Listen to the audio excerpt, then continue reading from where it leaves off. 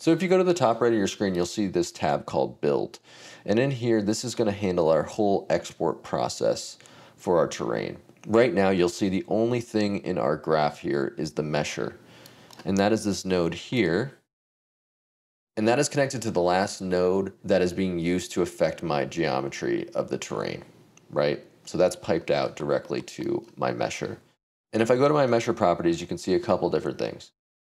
So whenever I'm exporting geometry, I want to make sure I'm exporting wavefront OBJ files.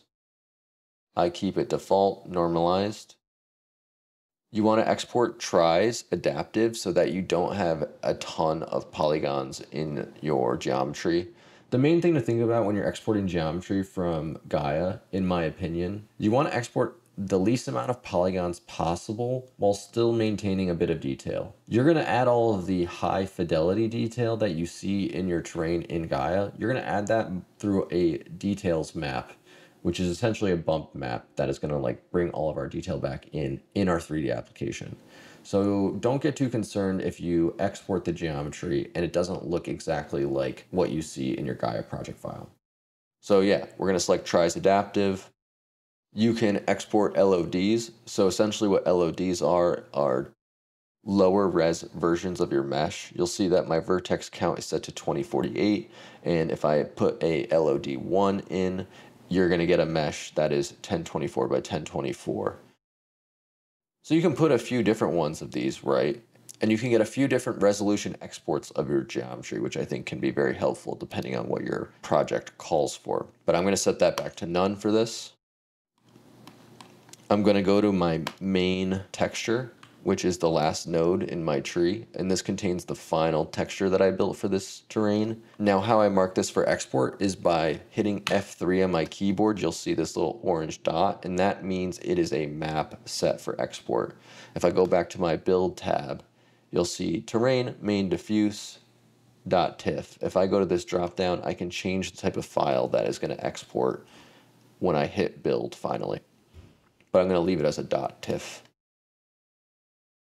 And then I can simply go through and mark all the maps that I think I need for export. So this was a tutorial about rivers, so I'm going to export my river map, F3.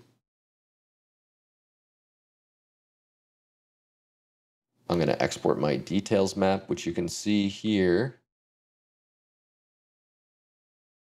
highlights all of this fine detail in the terrain. And it's going to be super helpful for us to add some detail back in later. So I'm going to hit F3 on that. I want my slope map, F3. We can export our snow map. Like you can just get crazy with it, right? Soil map. We'll get the texture before the sandbanks, after the sandbanks. And then I think these might be helpful to have as well. Now, there are so many different maps that you can export from Gaea. We're not going to get into all the different types of exports that you might want to do. That's not what we're covering in this tutorial. We're just going over the super basic process of exporting this stuff. So under my build tab, you'll see all of the maps that I've selected to be exported. And I have them all set to be .tiffs. Under build method, I'm going to keep it as a normal build, but you could do a tiled build. That would basically make it so that your terrain can be repeated over and over again, and you can make a much larger environment. My color space is going to be sRGB. If you add mutations, your build will generate with different seeds. So essentially that means if I hit 5, I'm going to get 5 different versions of my terrain, all generated through this setup, just with different seed numbers. And so that is incredibly helpful for generating a bunch of different terrains at once. I'm going to keep the range to proportional, set my mutations back to none for this, and then I'm going to set my build destination. I have my build destination set to the file location, file name, builds, date, etc., but you know, there's a ton of different options here under this dropdown. See which one works best for you.